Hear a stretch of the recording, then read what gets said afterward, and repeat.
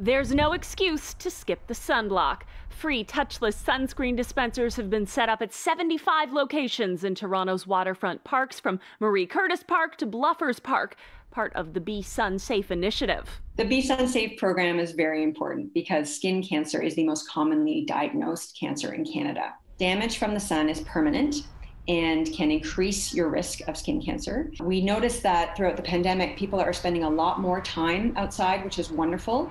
It's more important than ever while you're enjoying the outdoors safely to make sure that you are protecting yourself from the sun so that you don't increase your risk of skin cancer. That's why the David Cornfield Melanoma Fund and the Douglas Wright Foundation established the program with the help of the City of Toronto and Shoppers Drug Mart, to help prevent skin cancer by providing shade, sunblock, and raising awareness. Part of that awareness means busting some common misconceptions about sun protection. For one, regardless of your skin color, you can still get skin cancer.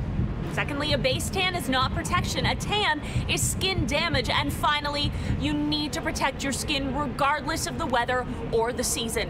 Here's how. The first is time of day. Try to avoid being in the outdoors in the heat of the day when the UV index is 3 or more, typically between 11 and 3. Reduce your time in the sun during that time. The second is seek shade under a tree, in a tent, by a building. Seek shade when you can. The third is cover up. Wear a hat, wear long clothing.